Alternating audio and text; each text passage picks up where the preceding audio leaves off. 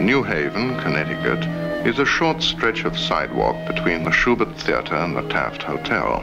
It is here that managers have what are called out-of-town openings, which are openings for New Yorkers who want to go out of town.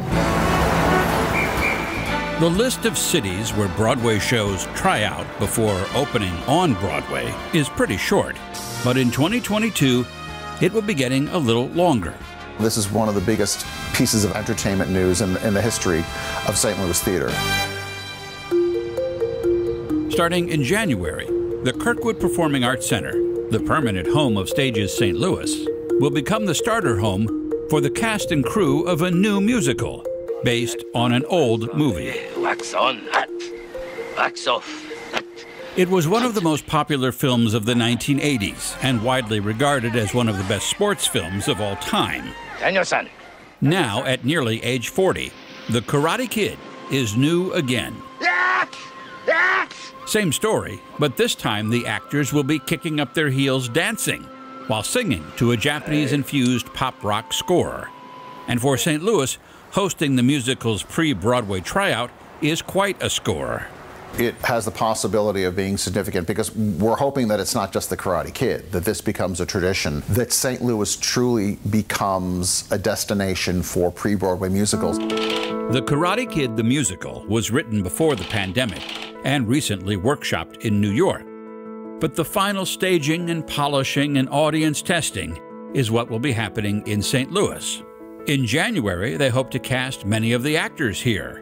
Come spring, they will also be building the costumes and sets here, culminating in a month-long run of public performances as part of Stages St. Louis's 2022 season, starting on May 25th. And it's all happening at the new, state-of-the-art Kirkwood Performing Arts Center. When I walked in, I really felt that I found the home. I totally, completely fell in love with it. Kumiko Yoshi, the show's New York-based producer, through a mutual business acquaintance met Jack Lane, Stages St. Louis's executive producer, who for the past 10 years The Prom has also been producing shows on Broadway. But because of the pandemic shutdown on Broadway, the waiting list for available theaters in traditional tryout cities like Boston, Chicago, and Los Angeles is incredibly long. I didn't want to wait. That's when I met Jack Lane, and we started to talk about it, and he told me about this beautiful, brand new Performing Arts Center in Kirkwood. I read the script, listened to the score before I really went after it, and went, wow, they have found the stage voice of the Karate Kid.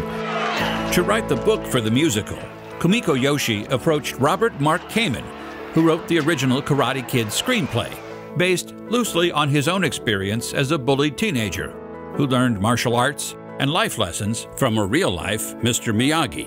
There was only one problem. He really didn't think the Karate Kid should become a musical. I think he said dumbest idea. She did her homework on me, and she didn't appeal to me saying, this is a great moment to retell the story.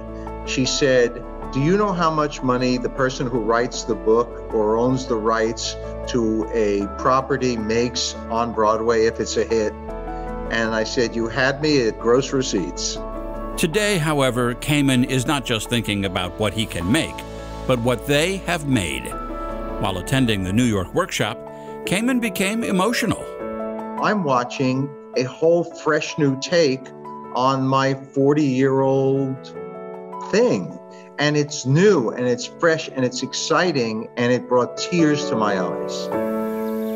Today, Kamen spends much of his time running a vineyard he owns in Sonoma, California, which, as it happens, is how Kamen became convinced St. Louis was the right place for the tryout. I've been to St. Louis selling wine, and I ran it by my wine distributor, and they flipped out. They said, this is amazing, this is great. You know, nobody ever thinks of us this way. And I said, well, this is your lucky day, Bill.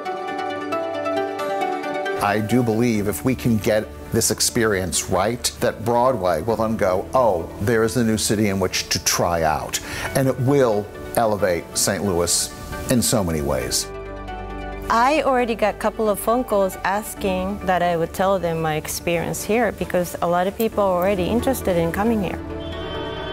Broadway musicals are risky things, but considering the original movie has had 3 sequels and is now the basis for the popular Netflix series Cobra Kai, the producers are convinced this musical version will surely become a hit. The excitement that we have felt since it was announced, particularly from our patrons and people that I don't even know, is palpable. They want to be a part of it. They want to support it. And I think there'll be a lot of love that would be exhibited for any production that tries out in St. Louis. How did you do that? Don't know. This is major. First time.